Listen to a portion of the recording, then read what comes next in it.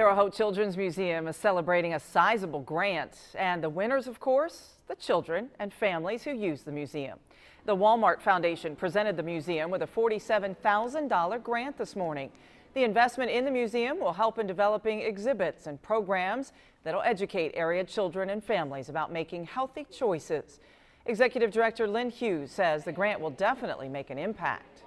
This is exciting for us. We have obviously a wonderful facility for the community and all the people that visit us here, and this grant is really going to help us upgrade our kitchen and grocery store area to include some more things that will hopefully educate kids and families about making healthy choices.